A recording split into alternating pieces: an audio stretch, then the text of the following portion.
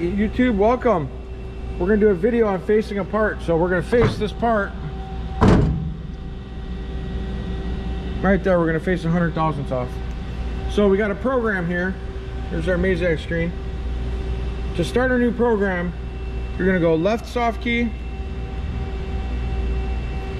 and then you're gonna go program file,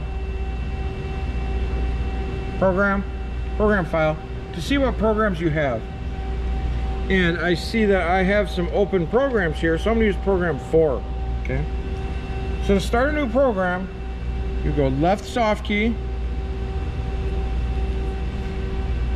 program, turn the program screen out, and then you go work number 4, input. Okay, so now you have a blank screen to work with.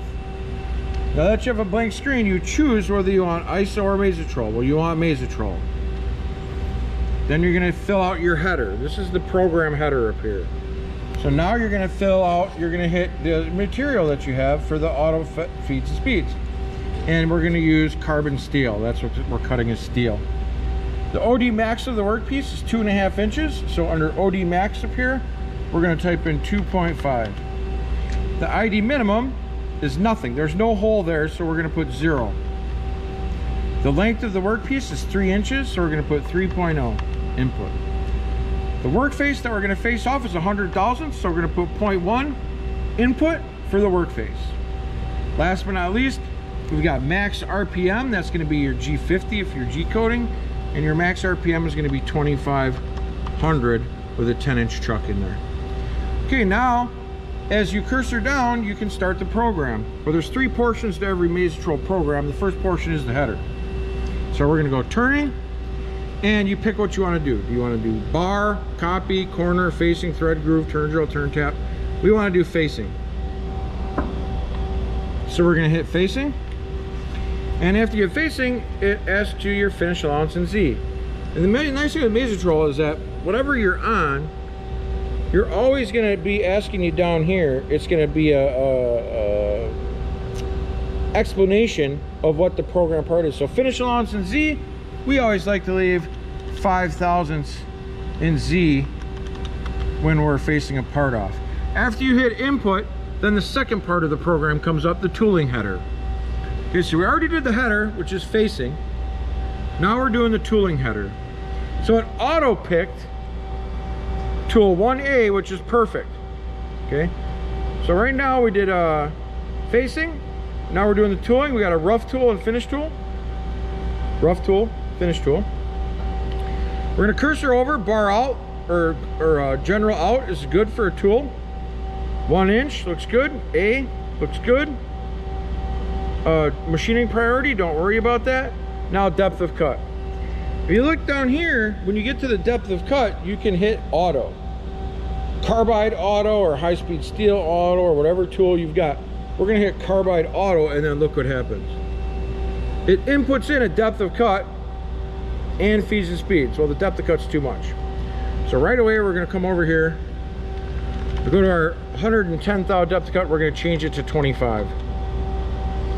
We're gonna go to our feeds and speeds, and we're gonna change our surface footage to 350, change our feed rate to 0.012. We're gonna give it an M8 to turn the coolant on. You don't have to, but it's just a habit. I always give it an M8 over there. The finish tool is a lot easier. We'll cursor down to the finish tool. That's all you've got to do is cursor over, and it says finish Z. That's an additional finish allowance. We do not want to leave anything, so we hit 0, and then when you get to there, you can hit your auto set again, carbide auto, and then it puts in your feeds and speeds. We're going to slow our surface footage down to 400, and our feed rate of 0.008. M8, turn our coolant on, and then when you hit cursor down, now you've got the actual program. Okay, so Mazatrol has 3 portions. You got your header, facing. You got your tooling header, which is your engineering data chart. Then you've got the program. Okay, well, if we're gonna start facing at 2.5 inches, then our start point X is gonna be 2.5.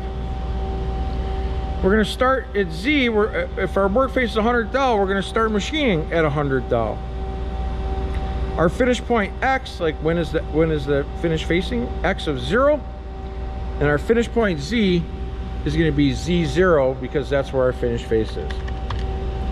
Okay, now roughness, we're going to go feed rate, 0.008, input, and we are done with our facing program. Okay, so now we have to go end right here because we're done. So if you come down to the soft keys, about halfway over is end. We're gonna hit end, and then that ends the program.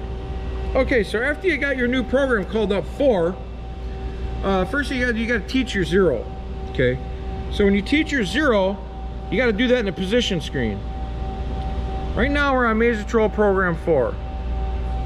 So we're gonna go to the position screen, but we're on position 3 right here. So we got to make sure that we go work number 4 input so that our position screen matches our program screen. That's super important. Okay, because when you go to the setup page, the setup page is tied to your position work number. Okay, so position work number is 4. Okay, now we can go ahead, we can open our door. We go to hand jog. I'll do a separate video for this, so I'm gonna go kind of fast. We're gonna come up and we're gonna touch the face of our part.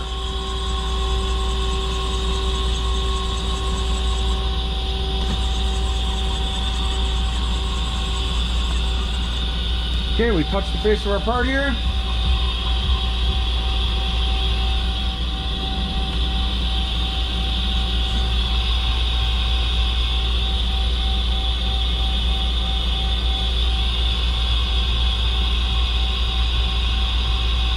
Okay, after we touch the center first, now we got to teach our Z0. So we're going to go left soft key, setup info.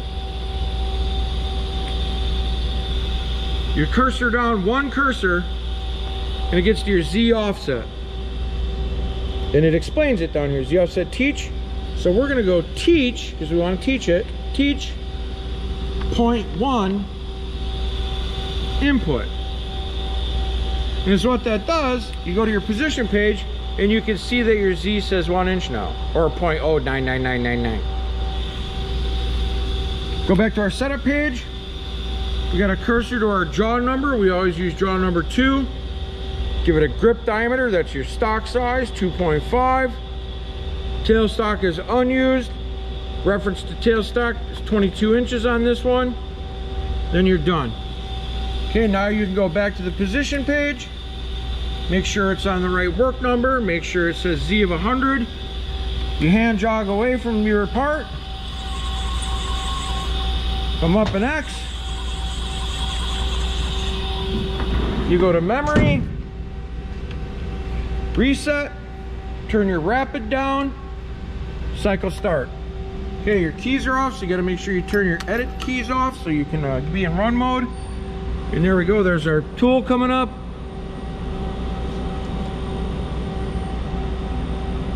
Kind of hard to see. Tool coming down. And there's facing our part. Let's take a 25 thou depth to cut.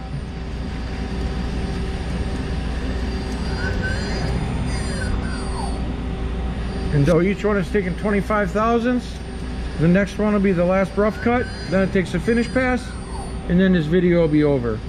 Okay, it's taking the last rough cut right now. Now it comes out, takes a nice little finish pass. Now one thing we didn't do is run it through simulation, and that's something that you have to do after you write every program. I was just trying to make this video shorter than a half an hour because all my videos seem to go longer. But so let's reset this and let's show you how to run it through simulation. So you're gonna go left soft key, program. Then you're gonna go toolpath. You're gonna go part shape. What part shape does is puts your part shape up. Then you're gonna hit path continue. And it runs your path. This concludes our facing program and video of run. Hope you liked it. Have a good day. Okay, bye.